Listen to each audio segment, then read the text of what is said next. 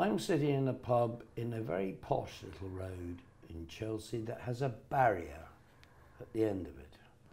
Whether it's to keep riff-raff out or Harry Findlay in, I'm not entirely sure, but I'm joined by Harry Findlay, Lazarus Findlay as I call him, because you can't knock him down with a mallet. He's bounced back from more reverses, shall we say, Harry, than you can possibly imagine. And you have been one of those illuminating gambling figures who we occasionally worry about your sanity and your solvency, but somehow you struggle on. How'd you do it? I don't know, Jonathan. I know Jonathan Spark was the first person to call me Lazarus, and that was down at the St Catherine's Dock, where this old city index office was. And funny enough, there was a model of Lazarus in this big thing, and I couldn't believe it. And he explained who Lazarus was. So he was the first. Not being a big Bible scholar yourself. No, exactly. No. And he was the first to tell me to mention Lazarus, and you're certainly not the second person to do it. So on a punt in front. Where did it start? Where was the seed sown? Funny How enough, old? It was playing the small games at school, penny dice, and not penny dice, penny playing against the first game was playing fives against the wall with a tennis ball in a real tough school, all better footballers than me, but real tough school. And then it was pitch and toss. Then the poker dice was the next level up. Crown and anchor, did that come into it? No. Already illegal by then. Yeah. No, it was that basically going ground racing for the first time was. And where was that? That was at Slough. That was at Slough after that afternoon. I was at Newbury. Come friendly bombs and rain on Slough. Great John Betjeman first line to a poem. You'd have read that as well. No, I haven't read that, but I went to Slough Dogs a few times after going that first time, and I was mesmerised at the trial. I was in, the same day, funny enough.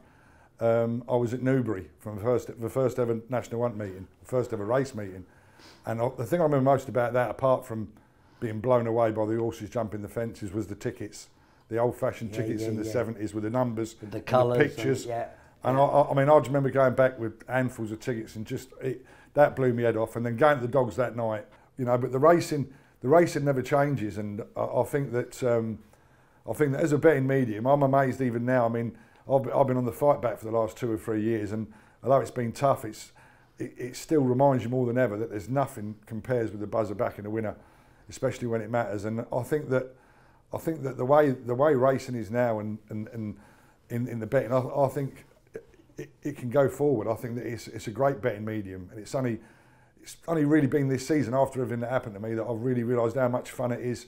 Betting to more. I mean, in the olden days, I can't explain how brave I was as a punter, and compared with now. Brave or stupid? No, it has to be brave, because I'm an overall, real big winner. So it has to be. Everything's relative, I think, in all days. But I remember people talk about owning Denman and winning the Gold Cup, and how did I feel? And it was fantastic. And you were there straight after it happened. And I think with you, I got a little bit overexcited, the heat of the moment, or whatever. But I remember it was only a few years, a handful of years before, where I was in the stand in the best position on the racecourse, an hour and 20 minutes before the champion hurdle. Watched Flagship Huber win, I think, the race before, but I had, in the whole world, in 1999, I had 180 grand in the whole world. And I promise you, I was stood there, we had dinner the night before in the Drainsfield house, me, Kay, Rasher and Frank, helicoptered in, and I had 165,000 of that 180 on Istabraq, an average of 8 to 11. And I'd had the money on 2 or 3 weeks before, because I made him a free on chance. And he went off 49 and he pissed up. But jumping the last, he come there, jumping the last, my legs wobbled. I remember I was in this quite a wobble, your legs. Proper buckle. Even though, I mean, what I'd have done if he'd have been under pressure or looked like getting beat, Lord only knows. But I really buckled it. Now, whenever Denman's won anything, I've never actually buckled. But as a gambler, I can't tell you over the years how much trust I'd put in National Hunt horses. And when they get beat, it's the end of it feels like the end of the world. I thought Sam Crow, I put my hands up. So does Gordon Elliott, by the way. He thought the same thing.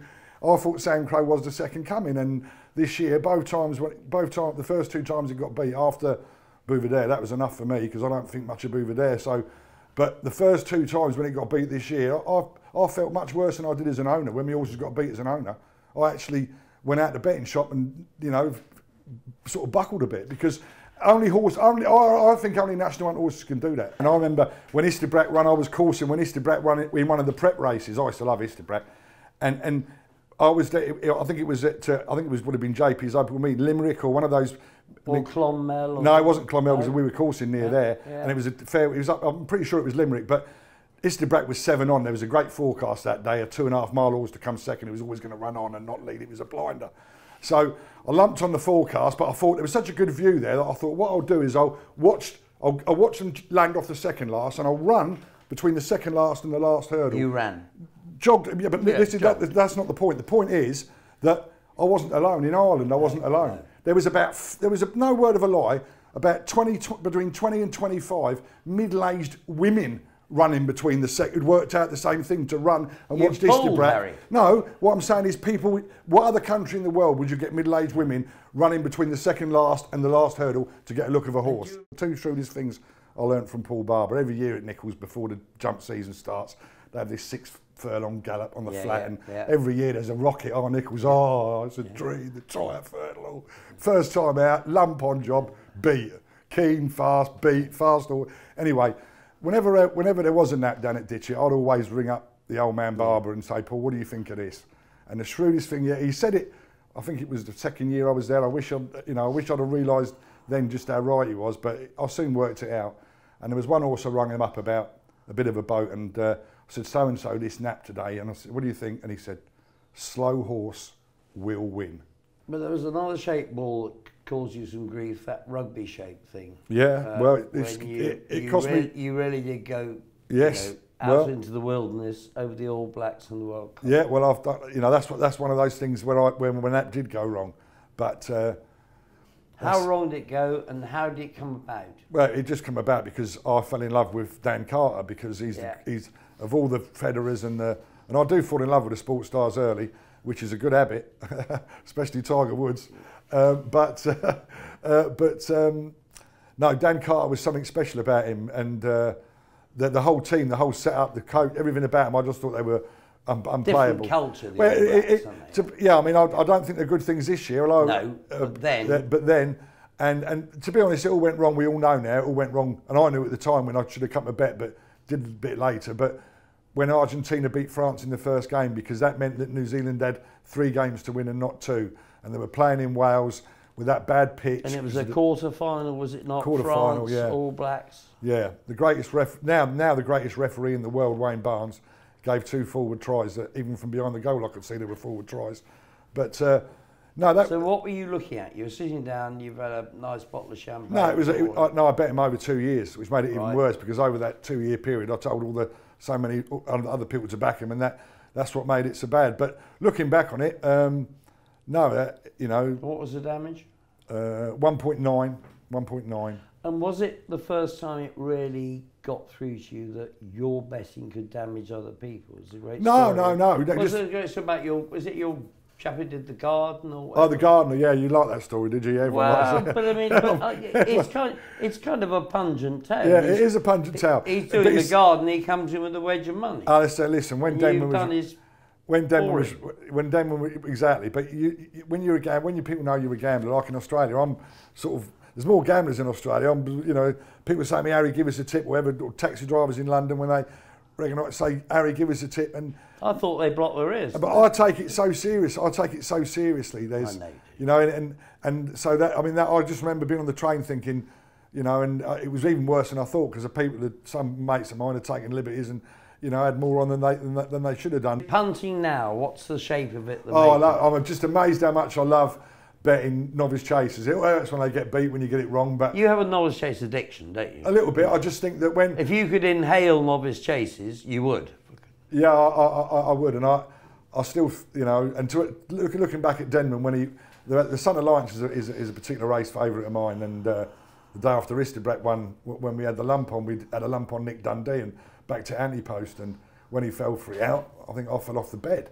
We watched it the next day, we were in the hotel. Frank did fall off the bed, and because he was going to absolutely in, and looks like trouble ended up winning the Gold Cup. But in the book I mentioned Kildimo, when Kildimo was 13-2, Alastair, to win the Son Alliance. I genuinely made him 9-4, and I've genuinely got 2 pence in the world. And the only chance that I'm getting any money is off Barry Flick, and I've gone up to his shop It's a cracking story, and I won't go into it now. But anyway, 3 hours later, I managed to talk him into lending me another 200 quid. And Stanley was right down the corner and bang, Kildimo's son Alliance. I remember Royal Athlete wasn't a certainty, but being pain when he got beat. But it's always been a race that's very close to my heart. And when Denman and Aces fall running the Sun Alliance, when we won that day, when you come down to my house and it was pouring with rain, and we thought Denman was going to be 4-9 in a 4-runner race, and suddenly him and Aces for a flying machine of 30 Murphys are going flat out, and the ground had dried. The ground had dried. It was like I don't think 2 chases have ever gone faster over 3 miles, and to see Denman, you know, pull Aces 4, jump to 3rd last. They all said he made a mistake, but he never. He just buckled because of the pressure of taking on Denman for 2 miles round Cheltenham, and Denman that day was, you know, my favourite race to go and win my favourite race was amazing. As I said, I only wanted to own dogs and not horses, and I always thought, why do kings and these, you know, they always say it's a sport at kings, and I always thought, why do really wealthy people want to own horses? It can't be that much of a buzz owning a horse. And I remember walking in the parade ring at Cheltenham for that race when he got beat by Nicanor, and there just being an atmosphere like at the Ryder Cup at the Belfry when suddenly the Yanks spewed it up and all the hairs on the back of your neck.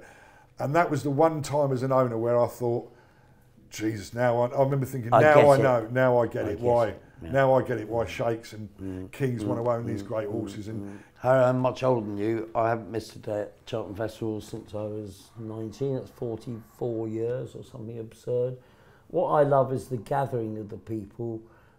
It's not just a matter of passion, it's a question of knowing what they're watching. Oh, I've said it many times, Alastair. I mean, growing up, I mean, I don't think there's a bigger Cheltenham enthusiast than yourself, and to see you, I remember some of the comments I used to get my missus to make me we talked about it last night. I used to get to make me Cheltenham breakfast because Cheltenham was so special, and she stood for that for about 3 years, and then your face would pop up, and you'd be so excited, and you know it is unique. But what you say is right about the knowledge, and I've always said it's the most knowledgeable crowd in the world. If you have the World Cup final, European Cup final, as Roy Keane says, you've got your prawn sandwiches brigade.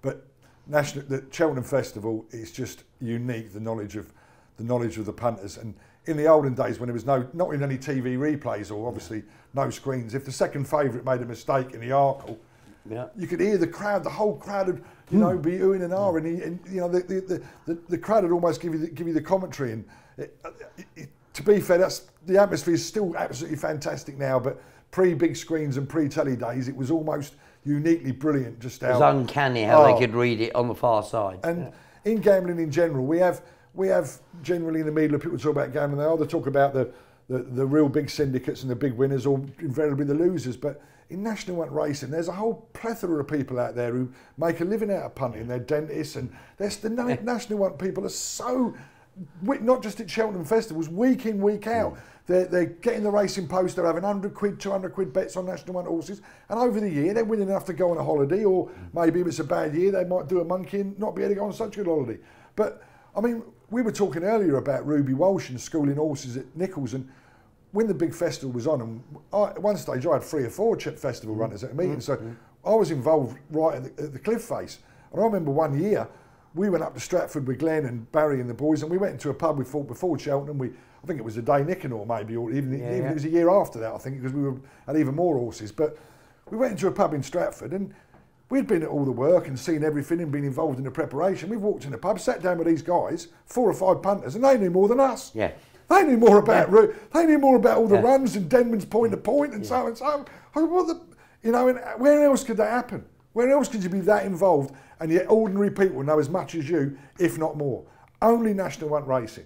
And I live in Devon now, and I haven't been recently, but I'll pop to now and again, because when you go and see those shrewdies with the binoculars having them £100 and £200 bets, don't think they're guessing at National Hunt racing. They know everything. The trouble with you is you've lost your passion for it. No, I'll never lose my passion for gambling. And as you say, honestly, as long as you're gambling, you've always got a chance, and you've always got something to look forward to. And if you only have one bet all day, your mood on that day will be decided on how that bet performs. And that's the one thing about the horses. And You know, the buzz of it. How can you explain to someone the difference? If you've got 300 quid in the world and you go out on a Wednesday afternoon when everyone else is working and you have £150 on a novice chaser and it pisses up, how different do you feel in a good earth Chinese, whether it wins or gets beat? I mean, how can you tell non-gamblers about that kind of buzz? Cheltenham coming up. What's your advice to that punter in the street? I just think every year with Cheltenham, the real value now is there's so many races anti-post that if you really know a horse is going to go for a certain race, go for, you know, then you can really get, if you know, for example, the Son of Lions again, if you know a horse stays 3.5 miles an hour, you know it's going to go for it, you back him each way anti-post, it's almost bomb-proof if you know the targets. But the downside of that is knowing what the targets are, and I think Cheltenham, I think Cheltenham looks really hard this year, and so do my pals who know more than me. I think it's a great description of you, Harry. Almost bomb-proof. Cheers. Thank you.